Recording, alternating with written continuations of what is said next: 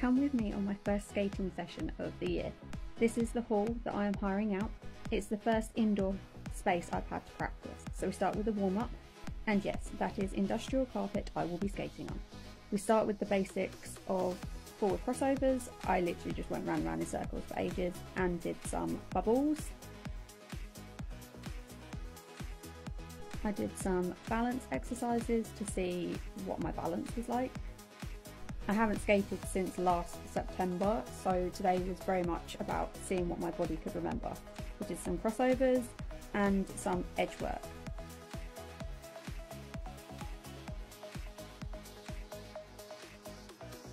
And then, because I was feeling quite confident with what my body had already remembered, I decided that I would try my waltz jumps and my toe loops.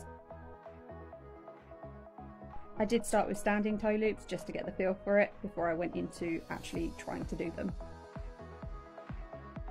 Considering I haven't skated in about 4 months, I think today went as well as it could have done.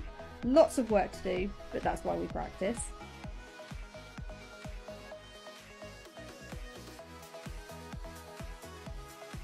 And by the end of practice, I was really happy with my waltz jumps, and my toe loops had definitely seen an improvement. Thanks for watching.